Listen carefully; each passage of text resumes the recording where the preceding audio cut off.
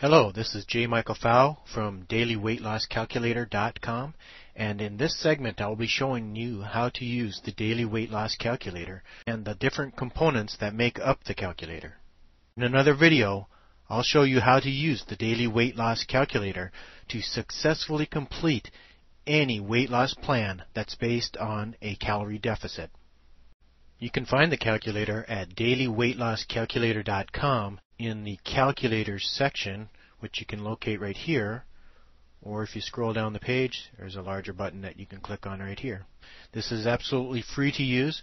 You just need to register, and you'll be sent the information, a login, name, and a password to get into the calculator section. Now, this calculator calculates its results based on who you are as a person. So we need a section at the beginning of our calculator to enter in our vital statistics. For each day of your weight loss plan, you'll come in here and change the default values to those values that reflect you. For example, I might weigh 175 pounds.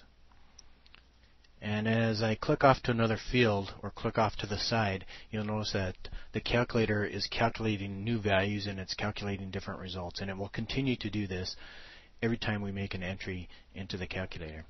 And let's say that I really wanted to weigh 150 pounds. And it calculates a 25-pound drop in weight for myself. Now, it defaults at a 60-day weight loss plan, but you can change that to anything you want, 30 days, and today happens to be day 1 of my weight loss plan, and I would change this to a male and set this for my height, and etc. And you would change your weight, and you'd enter your value, your weight value before breakfast. And since this is day 1, it would be 175, the same as my original starting weight. Also, we want to enter in our activity level, and it's either 0 minutes, 30 minutes, 60 minutes, or more than 60 minutes. And let's say that I don't get any exercise at all. I just sit at a desk and work all day, and I come home and I sleep. And that's it. The calculator determines that my total calories that my body needs is 2,597 calories. So in other words, 2,600 calories my body needs to maintain this 175-pound weight. If I drop below that 2,597 calorie minimum needs for my body, I will begin to lose weight. So the idea of a calorie deficit plan is to drop a significant number of calories below this amount. So instead of 2,600 calories, I might drop 500 and eat only, at a maximum, 2,100 calories. Or I might want to drop 1,000 calories and eat only 1,600 calories. And that's the way a calorie deficit works. If you are below what your body needs, you will lose weight, guaranteed. There is no way around it. You have to lose weight. Now, you might gain weight temporarily because you drank a pop right before you weighed yourself. And there's reasons for water retention and food still not processed in your intestines. But that's a temporary weight gain, and so you will get those fluctuations as you go through your weight plan on a daily basis. But ultimately, you will be dropping weight, and this calculator tells you exactly how many pounds you're dropping every day.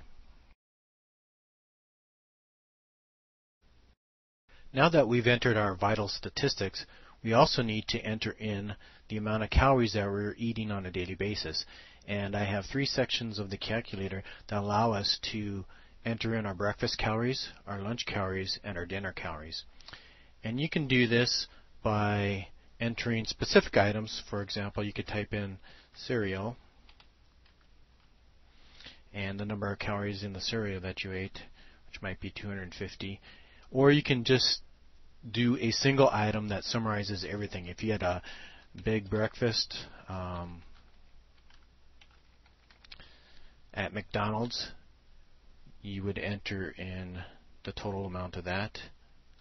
And I'm not sure what they are, but So let's say it's 750 calories. And it will calculate a running total right here of 1,000 for those two items. And your lunch calories would be the same. You can enter in individual items or just one entry for the entire lunch. And the same goes for the dinner calories. And let's just enter in one more item here. And let's make it steak dinner. And let's just say the whole dinner itself was 1,500 calories. There we go.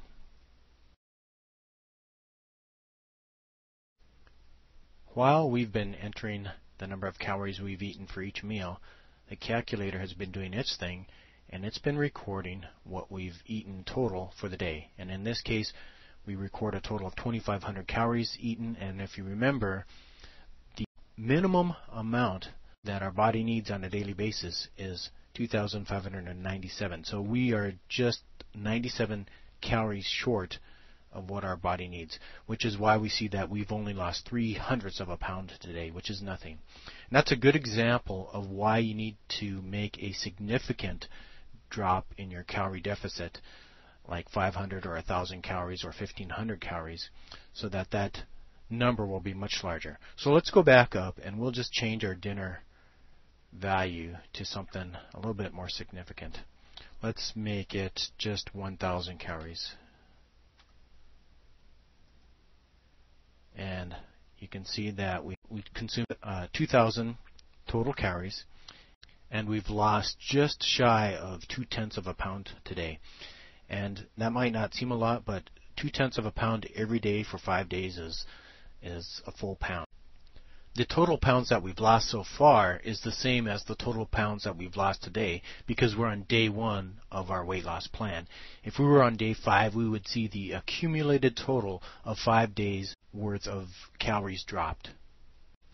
Finally, the summary section shows you what your true weight is at the end of the day today. So in other words, the value that you entered at breakfast minus the total pounds lost today is equal to your true weight at the end of the day today. In our example, it was 175 pounds minus 0.17 pounds to give us 174.83 pounds.